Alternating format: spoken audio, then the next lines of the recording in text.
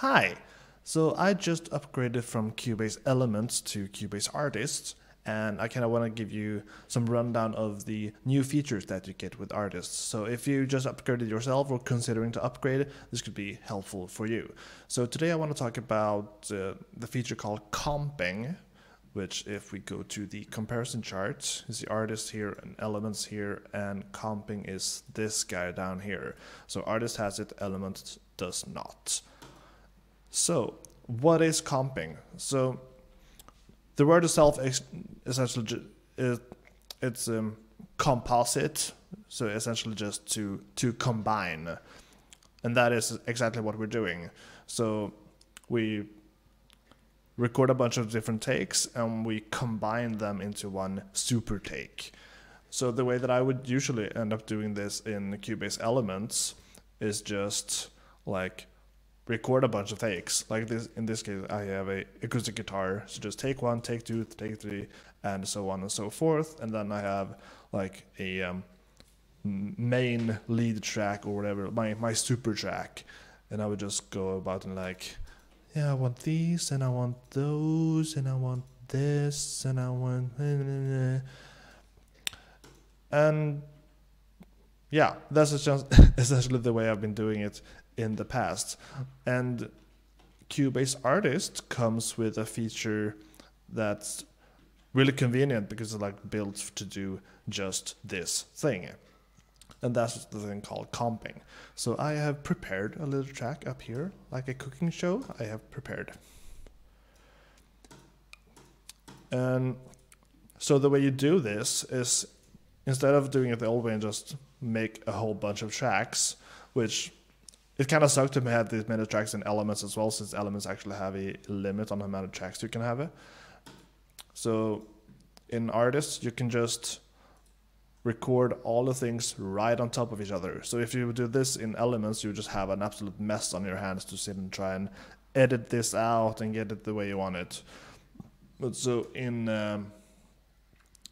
Artist, you can press this little show lanes, and all the tracks that you have recorded on top of each other are shown in different lanes.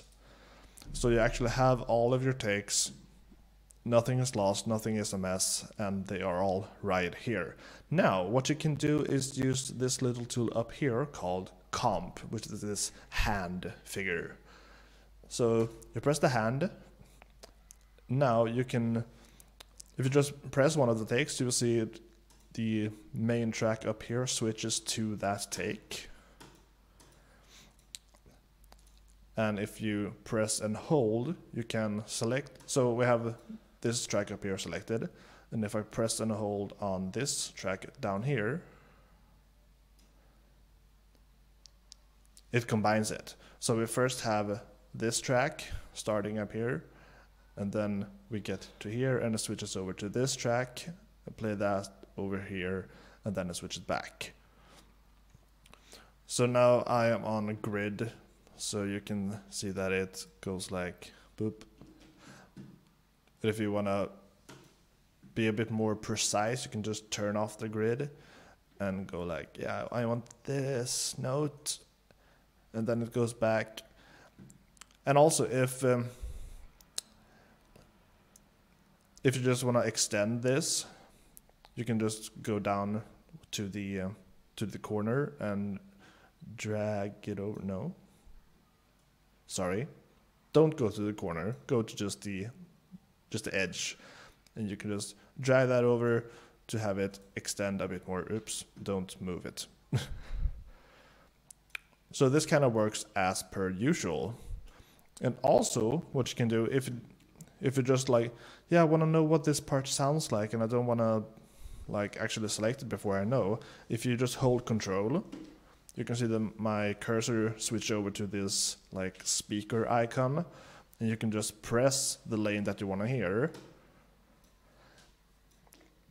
and it will actually play that lane even though it's not the track that you have selected. If you look up here, there's just silence up here. Like if we play that part, it's just silence. But this little track down here has some audio. So if we Control and click, we can actually hear that part. And if we like that part, just click and hold, drag, boom, and we have it. So that's essentially how comping works. And whenever you feel like, yeah, this is the way I wanted it, you can just stop showing the lanes and you will still have all these overlaps. And what you could do is just go and press this little arrow and do remove overlaps on everything.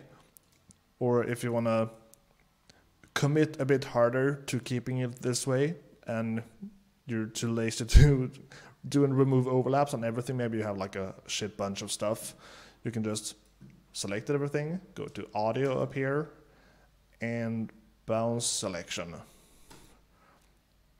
And you get this replace events. Yes, I want to replace.